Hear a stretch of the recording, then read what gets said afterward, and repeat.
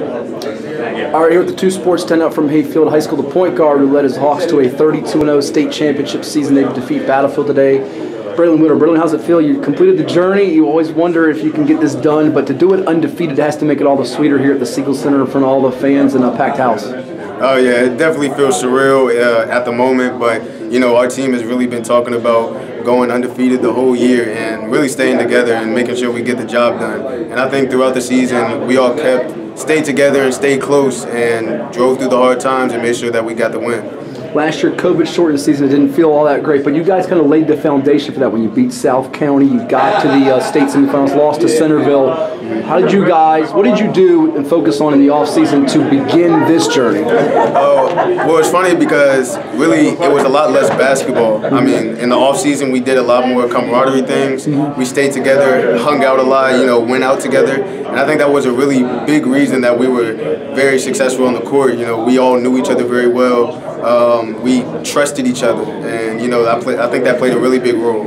Is the uniqueness or legacy of this team the fact that you guys can have 5 different MVPs? It can be you one night, it can be Ashton Pratt another night, it can be DJ Holloway, Greg Jones put on a show tonight, and David King's been MVP in some games this year. It can be anybody on a given night, and the fact last year you were player of the year, this year you didn't mind sacrificing some numbers because you cared about getting that trophy you got.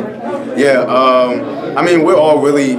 This year, I mean, we knew we had 5 guys that can go get a bucket at any time that they wanted. So we all decided, let's just play unselfish, move the ball, whoever can go, go. I mean, you know, if you have the open shot, take it. We weren't going to hold any grudges against anybody that shot the ball, you know, 10 times, 13 times. We knew somebody was going to be on out of the 5 of us. So, I mean, we just kept going with the luck that we had and finally got the state championship. Sure. I mentioned you earlier in the press conference, was this game harder or easy?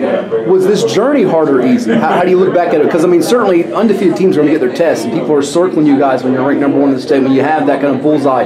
Was it hard to kind of keep up and maintain that level of success, or did it just become natural and easy for you guys? Yeah, I mean, throughout the season, we definitely had our ups and downs, you know, I was trying to just make sure we stayed, you know, stayed down to earth, stayed level-headed, so we didn't get too big of a head versus these teams. You know, we almost had a slip-up versus Lewis. They actually played us real good, took us to overtime, and that was like, I feel like a really big wake-up call for us that, you know, we can get beaten on any given night. And I told them that, you know, we all just stay together and keep doing what we do and be unselfish, and, you know, everything will turn out the right way. Coming off a football team, a little while to get back reacclimated to, what kind of was the point where you kind of feel like, all right, I'm back in basketball shape and I can start kind of doing what I do? Was it that game against Lansdowne in the Virginia Preps Classic, or was it another point?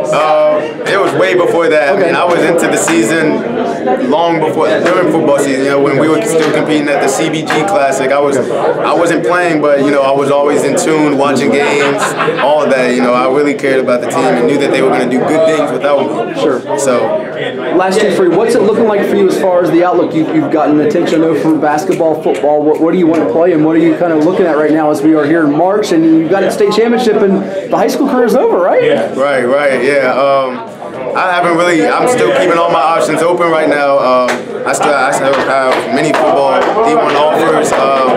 Basketball is still on the table. I'm starting to pick up some traction with coaches and stuff like that. So I'm going to wait it out, you know, see if anything pops open and just keep my options open. But, you know, it's crazy that this high school season's over, but I'm definitely glad that it happened with these group of guys. And lastly, how do you want this group to be remembered? I mean, certainly you're champions, you're undefeated, but what's going to be kind of the lasting legacy in your eyes of this group and this team?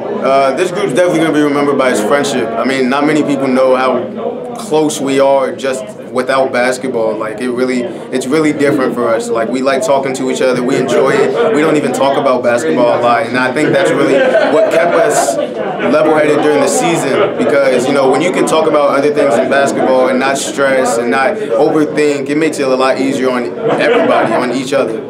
Stellar athlete, bucket getter, playmaker, and champion, Braylon Wheeler of Hayfield High School. Thank you so much. Congratulations. Thank you.